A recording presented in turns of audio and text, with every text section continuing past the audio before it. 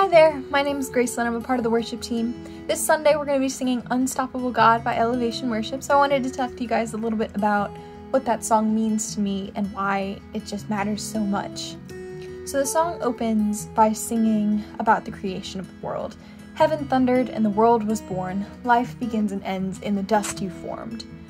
This is such a good opening because it's the creation of the world. And it is so amazing to know that every time I open my eyes, everything I see was created with intentionality. That God put it on this planet for a reason, for us. And that's just so wonderful. The next part of that verse is, faith commanded and the mountains moved.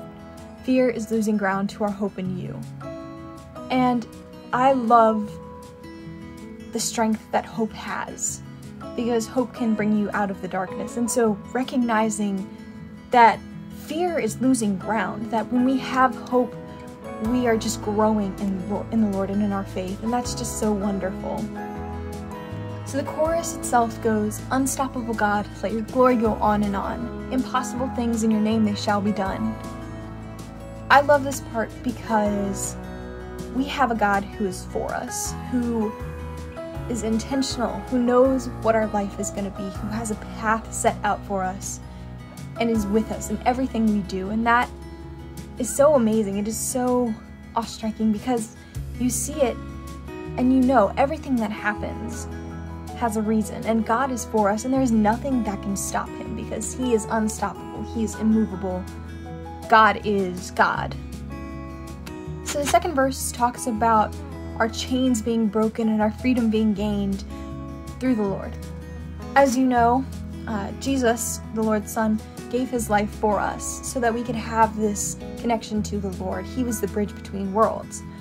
He is our freedom. He is our Savior. And recognizing that he gave his life for us, he lived amongst us and still chose to give his life for us, is just, it's just so good, you know?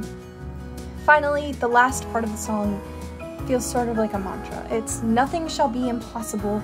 Your kingdom reigns unstoppable. We'll shout your praise forevermore. Jesus, our God, unstoppable. And it's really just that final push, that final reminder that there is nothing that can stop the Lord, because he is for us and he reigns forever. He is the beginning and the end, the Alpha and Omega. It is just so amazing seeing everything that he's done and knowing that he is unstoppable. So I ask you this Sunday, when we sing this song, when we worship, to not just listen, but to experience it. So when you hear those words, know that there's a God that loves you and is for you, and that everything he does is for you. And just know he is there, and he is our unstoppable God, whose glory will go on and on. I hope you hear that song, and I hope you hear more than the words. I hope you hear what God has to say to you in that moment.